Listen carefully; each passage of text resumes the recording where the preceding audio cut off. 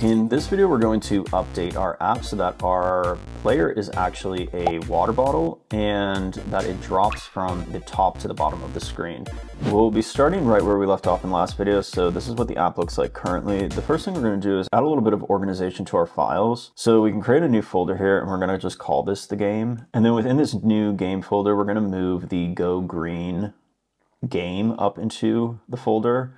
And since this is the actual flame game, I'm just going to rename it to be the Go Green game.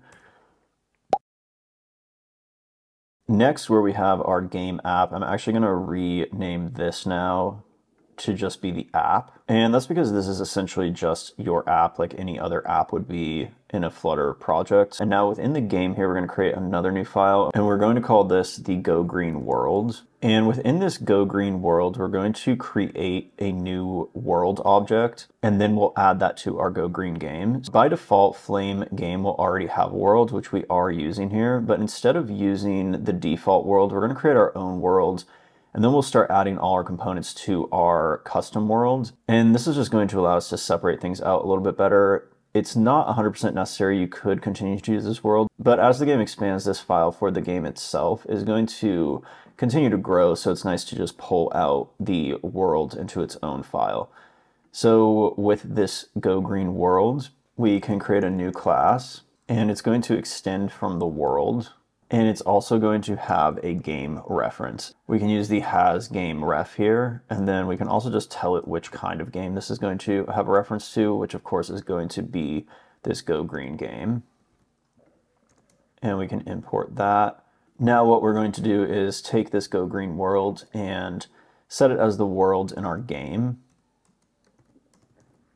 And I just need to save that. But once that's saved, we can now remove these two players here. And we no longer need the onload currently in our game, so we can remove that as well. So our game right now is just extremely simple. And then back over in our world, we can override the onload and then add those two players. But since we will be adding these directly to this world, we don't need to call the world. We're just going to be loading them up onto this world object.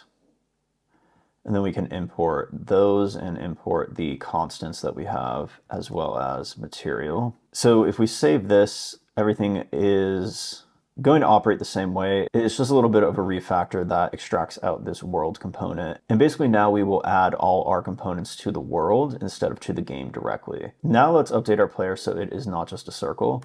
So I'm going to delete the second player, and we're also going to remove all of these parameters and update our player to set the position within the player itself. So if we open up the player file, you can see this is kind of a simple circle component. So let's start by actually just deleting everything that's in here. And then instead of a circle component, we'll use a sprite component. And what this is going to allow us to do is set our player to be an image. Next, we'll override the onload. First, we can actually set the player's image, and this is going to be the sprite. So for this, we can just load up an image. So we can do sprite.load and then pass it an image. So we're going to need to add an image to our project here. So to add an image that Flame will use, add a new folder called assets. And then we actually want to add another folder in that called images. And this is important that you set it up this way because Flame itself is going to be looking in that assets images. And then within there, we can add an actual image. So this is what our player is going to look like. It's going to be a water bottle. And now in our pubspec.yaml, down at the bottom, find where you have the flutter. And then under here, we're going to set the assets, and we will set the assets for that image folder entirely. So any images that are put in that image folder will now be accessible. Oh, and there's a typo there, so it's spelled wrong, but we can save that. So back in our player sprite, we can load up the bottle, and we will need to await this, which means this needs to be an async. Now we want to set the size of our player here, and this is going to be a vector2, so it's going to be the x and y size, but both of these are going to be 100. So we can just use vector2.all, Next, we can set the position, and for right now, let's just set it to 0, 0, so it will appear in the center of the screen. We can also set the anchor property to be centered as well. So if we rerun this now, we should see our water bottle appear there, which is our player, and this is happening through the world here. We can remove these unneeded imports, and we're adding that player directly to the world, and then the world is of course linked up to our game, but our player position is being set in the player directly. So instead of having our bottle start in the center here, we actually want our bottle to start up at the top. So we can change this by modifying the position value here. We'll keep the X at 0 because we want it in the center, but for the Y value, since we want it at the top, we know we have our game height, and we actually want to divide that by 2 because we want it to be up here, which is half the height. And since we want it to be up, we will have to also use the negative value of this. So if we rerun that, you'll see the bottle is there, but half of it is getting clipped off. And that's just because our anchor position is center. We could either change this to be top center, and then our bottle would be where we would expect, or we could instead add the size of the player right here, which would be the size of Y. And then we would actually also divide that by 2 because only half of it would be getting cut off. So if we kept this at center, it would work the same. And the last thing we can do here is also just have this bottle fall.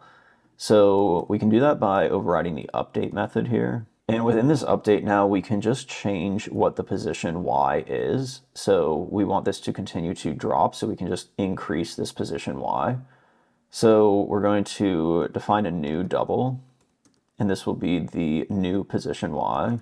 It will be equal to the current Y position plus some value. And for this value, we're actually going to be using this DT, which if you read this a little bit, it is the time, the delta time that is happening with the update. So you could think of this somewhat as a counter. If it's counting 1, 2, 3, 4, then you're going to want to increase our Y by the value of that time times some constant value. So for this, we can do 400. And then lastly, we can just take that position Y and set it equal to this new Y. And if you save that, it is going to have the bottle drop down directly. And again, this is working because this DT is always increasing. And if you wanted this to move slower, you can just decrease this value, or to move faster, you could increase it. But I will leave it at the 400. You'll notice that the bottle will just drop right off the screen. And we can actually prevent this by checking that the new position is within the bounds of our screen. So we're going to be checking if the new Y is greater than the current game height.